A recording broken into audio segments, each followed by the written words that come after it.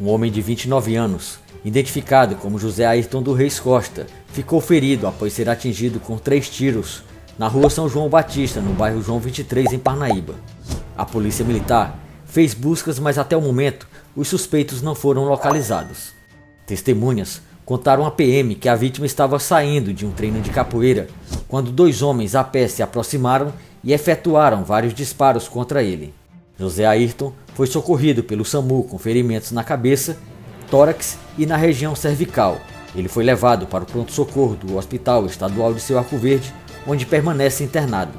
O estado de saúde da vítima é considerado estável.